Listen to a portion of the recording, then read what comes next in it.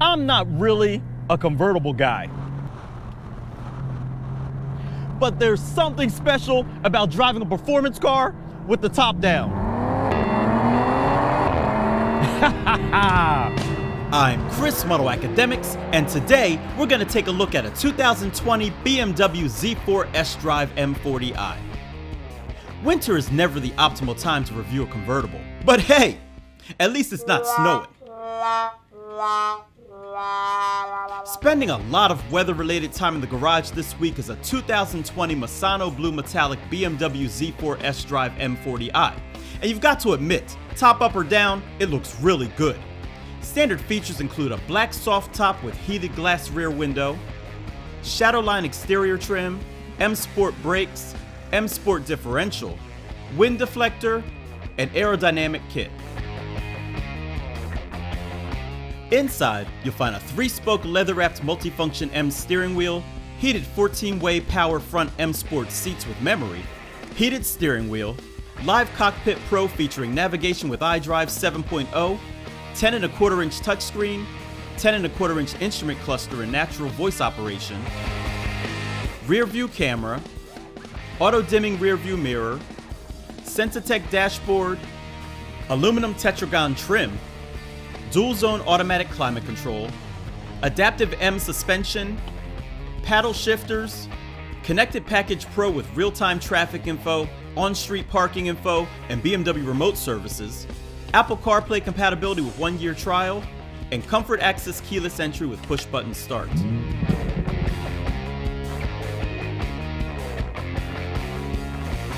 Safety features include the usual airbags, rollover protection system, an active guard featuring frontal collision warning, automatic city collision mitigation and braking, and speed limit info.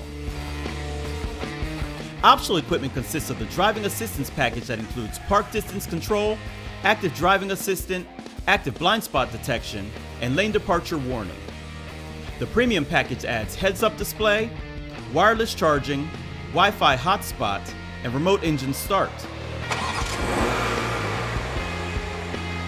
The executive package provides the nice-sounding 12-speaker 464-watt Harman Kardon surround sound system, ambient lighting, automatic high beams, and adaptive full LED lights.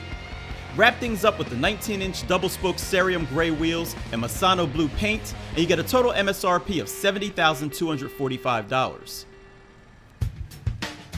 As I mentioned earlier, the exterior of this new Z4 is hot. And even though it's bigger than the previous gen, it still maintains a 50-50 weight balance for enhanced handling. Even the trunk is 50% larger than before with 9.9 cubic feet of space, whether top is up or down, and there's a through loading system with integrated transport bag for longer items.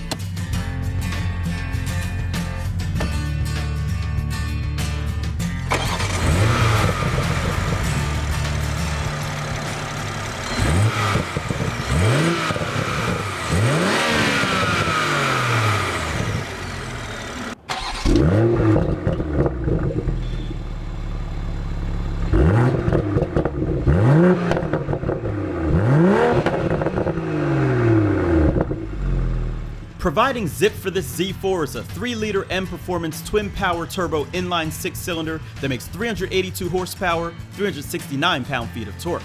An 8-speed sport automatic transmission with electronic differential and paddle shifters sends power to the rear wheels.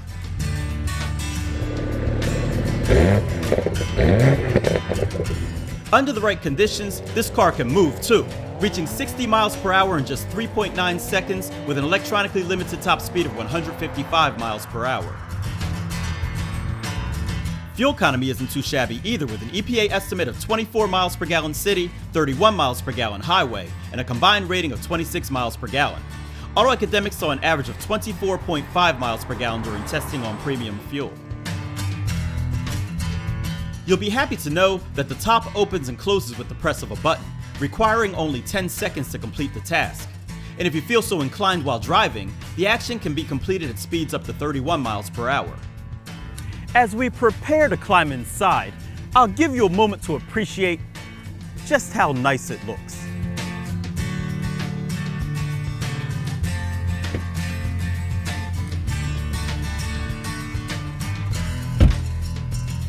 The ivory white Vernasca leather contrasts well with the darker trims, and those large screens look even more impressive in this two-seater.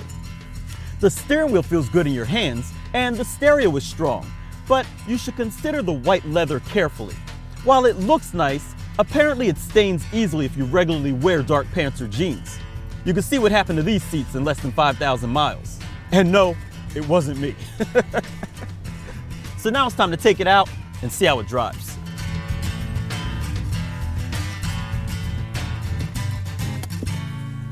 But first, let's put the top up.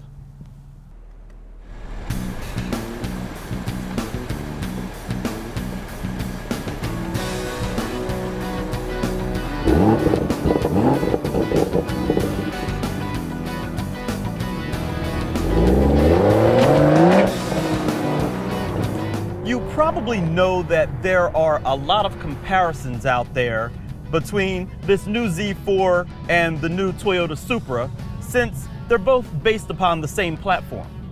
Unfortunately, I can't say much about it because I've never driven the Supra. Now that we've got that clear, what I can tell you is that this car drives fantastic. Think Mazda Miata on steroids. You get all the goodness of a convertible on a well-balanced chassis, just with more power.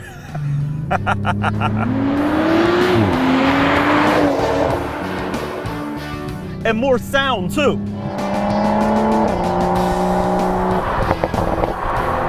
When the top is down, every crackle and pop is amplified in Sport Plus mode.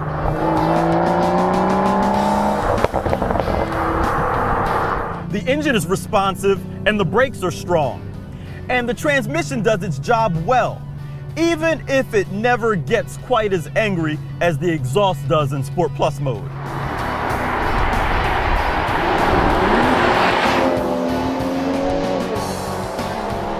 The suspension is pleasant enough in comfort mode, and as you'd expect, it gets a little choppier in the sportier ones.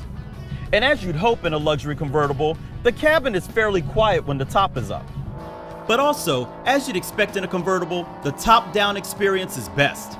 The Z4 doesn't have any of the neck warmers or other fancy tricks that the M850i convertible we tested had, so you're more limited to reasonable temperature driving in this. Wind isolation is fine when the windows are up, allowing you to hold a normal conversation or talk on the phone. But 70 degrees and sunny are when this car can really shine. I know it doesn't look like it, but we've had some rather miserable weather over the past month or so. And you should know that the sign of a good convertible is when you want to drive it every day, even if you have to keep the top up.